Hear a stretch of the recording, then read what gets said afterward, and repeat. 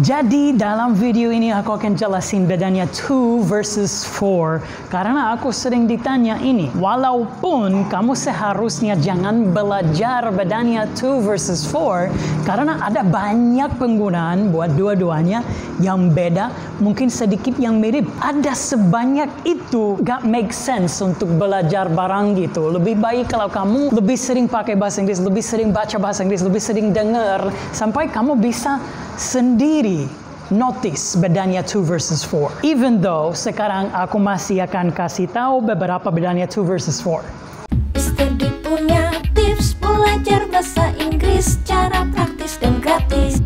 Sebelum aku mulai ke yang lebih ribet, aku kasih satu tip. So, to dipakai dengan verb. To go, to eat, to play. Itu infinitive. For biasanya dipakai sama verb ing atau noun. Kata benda. This is for you, this is for swimming. Itu intinya, penggunaannya. Ya, this is for swimming.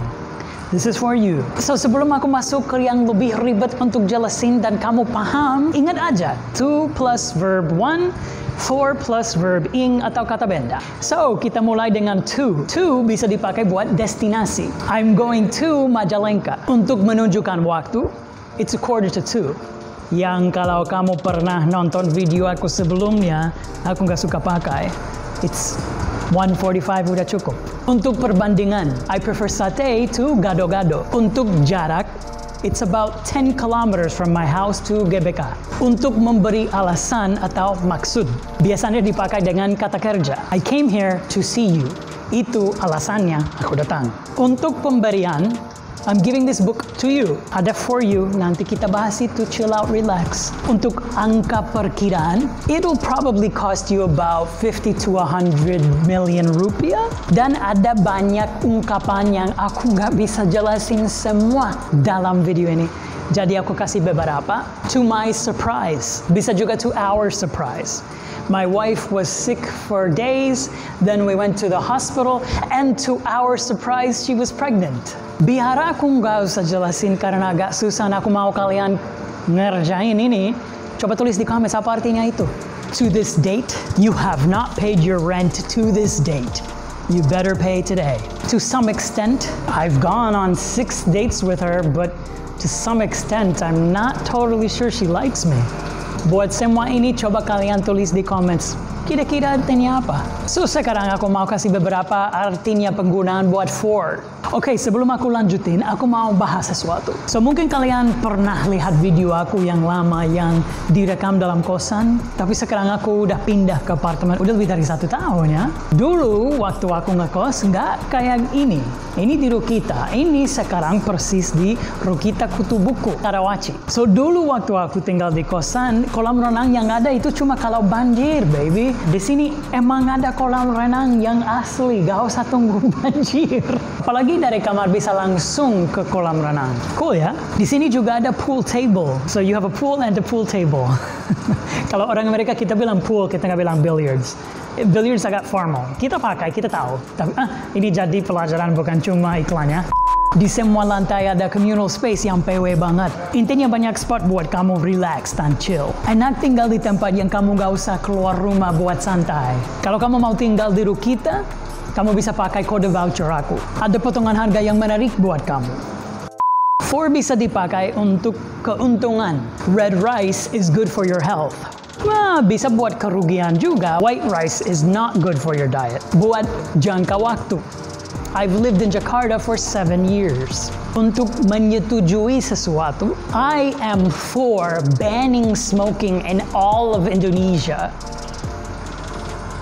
Kenapa lihat aku?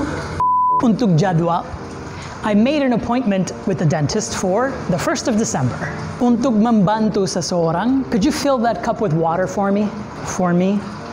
Favor, please? For juga bisa dipakai untuk memberi alasan atau maksud kayak to, tapi dipakai dengan kata benda. Let's go out for dinner. This book is for you. Beda ya karena ada is. Tadi aku bilang, I'm giving this book to you. Nah, kalau ada is, this book is for you. My heart is for you. For juga bisa dipakai buat kegunaan. Dengan verb ing. A jackhammer is a tool for breaking concrete. A toothbrush is for brushing your teeth. Dan for juga termasuk ada dalam beberapa ungkapan. Itu kamu harus belajar sendiri. Tapi aku kasih beberapa buat contoh. For a living. Yang sering dipakai gini, what do you do for a living? For all I care. Aku kasih contoh dulu, baru kalian bilang ini artinya apa. She can do whatever she wants for all I care. For good. Finally, I left her for good. We're never getting back together. Nah, dan di sini kamu bisa lihat semuanya yang kita bahas dalam video ini. Silakan di screenshot biar gak lupa. Sekarang aku kasih beberapa contoh yang bisa bikin bingung. Dalam kasus-kasus ini mungkin bisa dipakai to atau for. Aku kasih satu. Kalau kamu mau mengutarakan suatu tujuan dan pakai kata kerja, lebih baik pakai to bukan for. I got this training to increase my chances of finding a job. Kadang-kadang bisa pakai for dalam kasus ini. For improving my chances to find a job, bisa. Bisa. Tapi for nggak selalu bisa. To selalu bisa. Makanya aku lebih prefer kasih tahu ke kamu pakai to aja. Kalau tujuan. Tapi jangan pernah pakai for dengan verb one. Jangan pakai for dengan infinitive. Contoh, I went to the office for talk with my boss. Salah banget. I went to the office to talk with my boss. Satu lagi yang bisa bikin bingung. To you atau for you. Juga kalau pronoun, to her or for her. To him or for him. To it or for it. Seharusnya bilang, I sent this package for you atau I sent this package to you. Dua-duanya bisa, beda artinya. Kalau I sent this package to you, berarti aku kirim paket itu buat kamu. Aku harap kamu yang ambil. Kamu adalah penerima. Tapi I sent this package for you, itu berarti aku kirim paket yang kamu mau kirim ke orang lain, tapi aku bantuin kamu. Aku ambil paket itu dan anterin ke kantor pos. Ngerti? Kalau pemberi harapan palsu? Giving false hope. Tapi coba pakai kalimat dulu. Dia kasih aku harapan buat jadi pacar dia.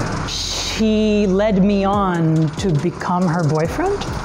Karena dalam bahasa Inggris gak apa-apa, bisa bilang she led me on, udah cukup mereka ngerti PHB buat apa. Thank you Rukita for making this video possible. Rukita, hassle-free living. Di Karawang. Karawaci. Oh, di Karawaci. So, kita mulai lagi. To bisa dipakai buat destinasi. I am going to Majalengka. Majalengka. How did I say? Majalengka. Okay. There's a bug on the lens. Semoga video ini bermanfaat. Kalau ada pertanyaan lagi tentang materi yang ada dalam video ini atau materi lain, silakan tanya di comments. Jangan lupa subscribe, jangan lupa share video ini sama teman-teman kamu. Dan jangan lupa like and turn on post notification biar selalu tahu kalau ada video baru dari aku. See you next time.